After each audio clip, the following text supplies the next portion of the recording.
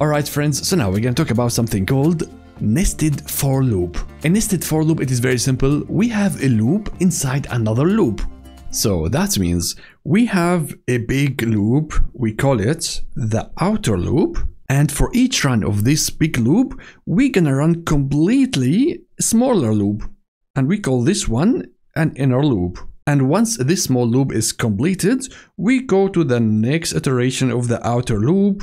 And the same thing gonna happen. We're gonna run again completely this small inner loop.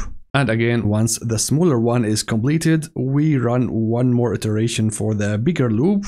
And of course, we can keep nesting loops inside another loop. So we could have like very small loop inside the middle one. So this is exactly what we mean with the loop inside another loop. So now let's see how we're gonna build it.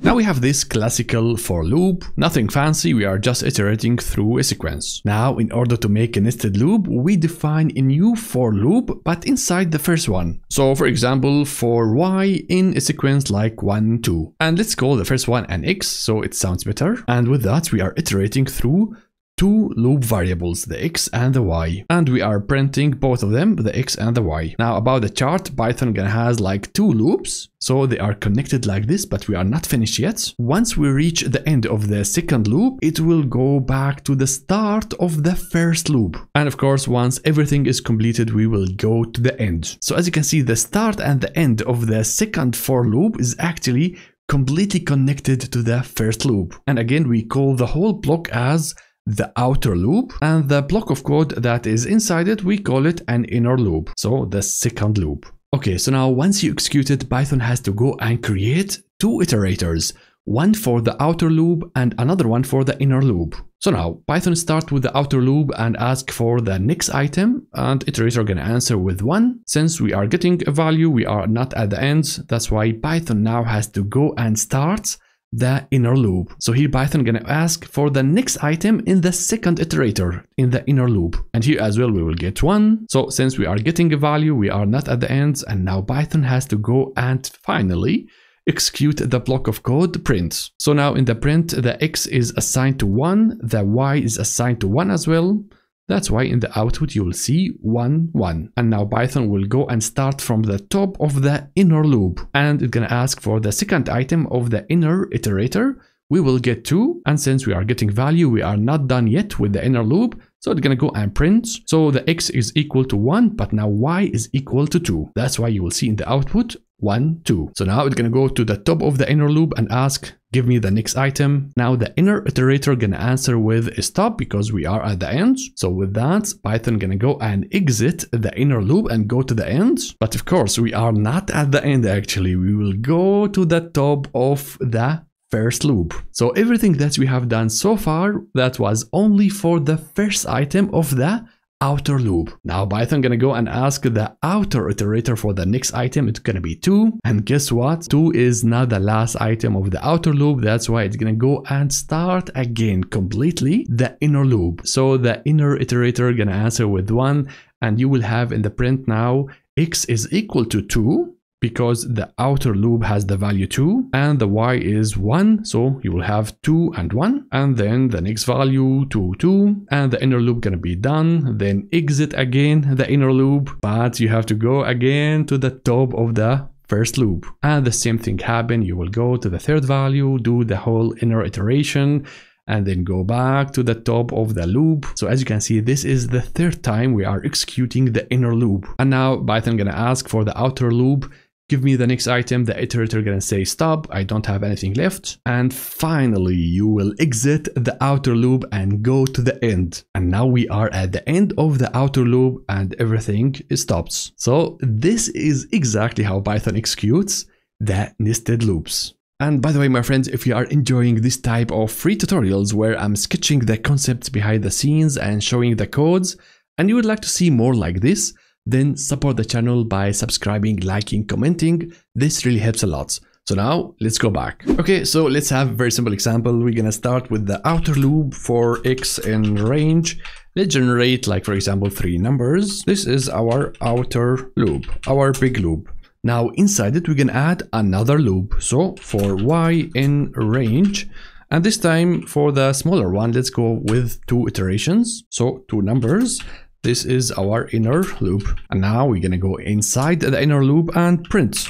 So I'm gonna print, for example, between 2 parentheses, we're gonna have the first variable, the x, and then separated with a comma, and then the second variable. So something like this. Let's go and execute it. Now, as you can see, for each value from the outer loop, we have 2 rows. So 0, 0, 0, 1, then 1, 0, 1, 1, and for the last one, 2, 0, 2, 1. So that's it. As you can see, very simple. This is how you can nest 2 loops inside each other's. And of course, you can go and add a third loop, like for example, for Z in range, let's add as well 2. So now we have to be careful. This print should be inside the third for loop. And here we're going to go and add our third variable, the Z. So now let's go and execute it. Now, as you can see, we are getting like a matrix of numbers. So as you can see, we have a loop inside the loop inside the loop. This is really easy. Okay, so now we come to the real talk. Why do we need those stuff? When we're going to use nested loops in our data projects? And for that, we have actually 2 major use cases. The first use case is for crossing and combining our data, or we call it pairing the data. So it's all about we have 2 different lists, and I would like to see all possible combinations of those 2 lists. So that means I'm going to go and combine and pair each value from one list with the other values of the other list. Okay, so now let's have an example where we have 2 completely different lists. The first one gonna be the colors. So we have red, we have blue, and green. And another list, it is about the sizes. So we have stuff like maybe L, M, and S. Now let's say that I would like to go and generate maybe a product catalog with all combinations of colors and sizes. So I want to pair each color with each size. Now, in order to do that, we can use the nested loops. And here it doesn't matter where you start. Like, for example, let's start with the colors. So for color in colors. Next one gonna be about the size as an inner loop. So for size in sizes. Now, all what you have to do is to go and just print those 2 variables. So print, where we're gonna have something maybe like this. Maybe the first variable gonna be the color. And then after that, I'm gonna say size, and we have the variable here, size. So now let's go and execute it. As you can see, for each color, I'm getting all the sizes. So for the red, the blue, and the green. So this is what we call sometimes Cartesian or cross or combining the data, where you pair all values with all values.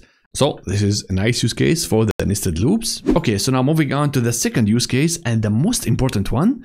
We use it in order to go through layers, or we call it drilling into hierarchy. Let's have this sketch to understand this. Okay, the first example is that we have hierarchy in the dates. Like for example, we start with the years 2026 and 2027. Now for this, we could make a for loop in order to iterate through all the years. And this we consider as the first level. And now we could drill down into more details if we go to the months. So that means we add another loop inside the year for month in months. So we are at the second level. Now we can go deeper where we go to the days. We are now at the lowest level, at the level 3, where we add a third loop where we say for day in days. And after that, we have to go and do something about all those 3 informations. So as you can see, we are using nested for loop in order to go through different layers in order to drill down into hierarchy. Let's have an example. Now let's have an example. Let's say that I have to go and create multiple reports for each year, for each month, and as well for each day. And now instead of doing it manually, we can go and create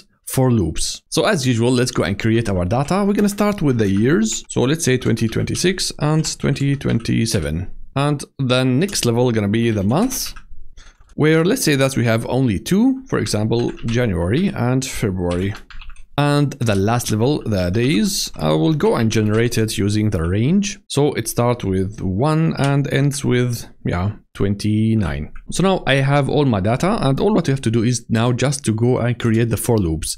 So the first one is going to be for the years, for Y in years, the next one for M in months, and the last one for the days, for D in days. Now we have our nested loops, the 3 loops, and all what you have to do, for example, let's go and just print the file name. So it's going to be F, And the naming convention starts with report underscore and then the year. So I'm going to go and get the variable of the year, then the month. So the M, and the last one gonna be the day, D, and as I said, we are creating CSV files. So actually that's it. Let's go and try this out and execute. So now in the output, we're gonna get a huge list because we have here a lot of days. So we're gonna have all those file names that combines the year, month, and days. And of course, we're gonna learn later how to create files, but for now we are just printing it. So look at this, with just few lines of codes, you can generate massive amount of data, and as well, you're gonna save a lot of manual work. And this is exactly why we are learning about the loops. And another example for this use case, and this one is very common as you are working with data, we navigate through tables and columns. So if you know some database concepts, you know that we store our data inside tables, columns, and rows. So the table gonna be the highest in the hierarchy. And if you drill down to the next level, you go to the columns. So each table contains multiple columns. And now if you want to go deeper, you go to the rows, to the actual data. And in order to navigate through this hierarchy, we could use nested loops. So for the first level, we could have like for table in tables. Then we drill down to the second level for column in columns. And then to the last level where we say for row in rows. And at the end, as usual, we have to do something like maybe cleaning up the data, doing different preparations and manipulations to the data, depends on what you are doing. And this setup you see now, those 3 different nested for loops, it's something that you're gonna do in each data project. So if I open now my project, I'm always gonna see those combinations where I'm iterating through the tables and then the columns and then the rows and then doing something. So now I'm gonna show you an example that I just used in my project last week, and I was running an SQL query on multiple tables and columns just to check whether we have nulls in the tables. And now of course we will not talk about the SQL query itself. It's all about that I had a huge list of tables and columns, and if I'm gonna go and write those queries manually, it's gonna take really a lot of time. Now instead of that, I just wrote a few lines of codes in Python and it solved the task. So let me show you how I solved it. It is very simple. First, we're gonna go and create a list of all tables that we are interested in. So let's say we have the customers, we have orders and products. So here we make a list of all tables that I would like to query. And here, for example, the prices. Then next I need the columns that actually I am checking. So we're gonna make another list for the columns. And here I was checking only for the IDs and the creation dates. So those 2 columns are actually part of all my tables.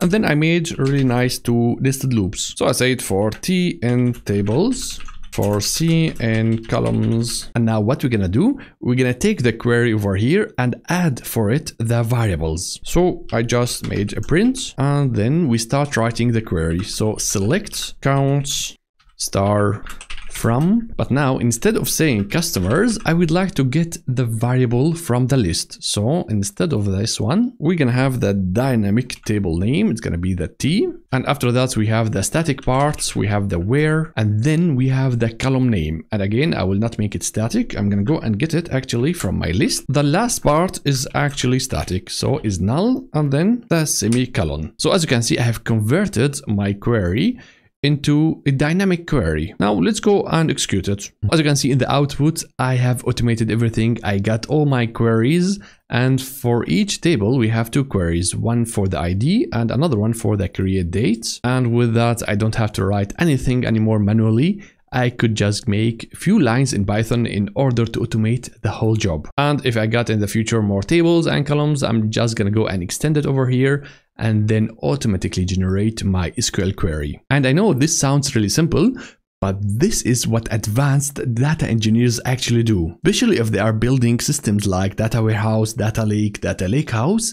We will be dealing with a huge amount of tables and columns, and you cannot go and hard code everything. So you have to load the tables from A to B. You cannot go and script something for each table. Instead, we build something called metadata-driven pipelines. We do exactly what we have done in this example, where we write the metadata table names, the columns, and as well the data types and so on in variables and key values. And then we make a script like this over here where we iterate through the metadata and we do something like maybe copying the tables, changing the schema, doing few preparations. And with that, you will be saving as a data engineer or maybe as a data analyst if you are doing something huge in many tables. You save, my friends, a lot of time, and I use it many times in my projects. So I know we are talking about the nested for loops, but this is something very advanced and they're gonna make your work highly automated. And another example about hierarchy in real data projects is that if you are working with data lakes, like for example, if you are storing data in Azure, you might have like some containers, and inside each container there will be different folders, and inside those folders you're gonna find different files. And of course, my friends, we use nested for loops in order to navigate through this hierarchy so that we reach those files and then we load them maybe to somewhere else or we do some transformations. This is something that you're gonna do a lot if you are analyzing those files or you are doing some data engineering about it. Of course, there are many other examples that you're gonna encounter, but the rule is very simple. If you have different layers, different levels, and you have like hierarchy, you will end up, my friend, using nested loop in order to navigate through the structure. So those are some real use cases about the nested loops. Alright friends, so with that you have learned how to build a nested for loop, and with that we have covered everything about the for loops in Python. Now we're gonna speak about the next type of loops. We have the while loop. So if you liked this video and you would like to have more free content like this, then support the channel by subscribing, liking, commenting. This really can help the channel to grow and to reach others like you. So thank you so much for watching, and I will see you in the next video.